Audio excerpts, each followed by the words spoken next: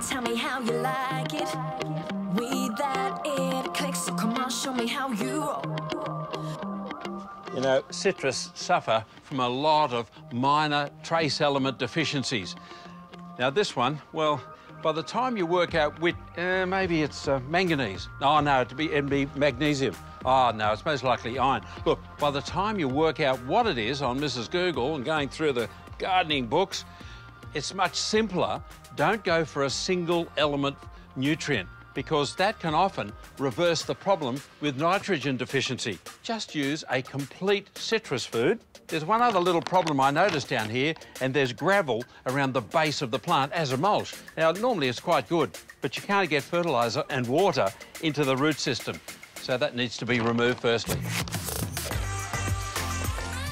And if you do that 4 times a year, sprinkle it on, water it in, and only takes a couple of seconds.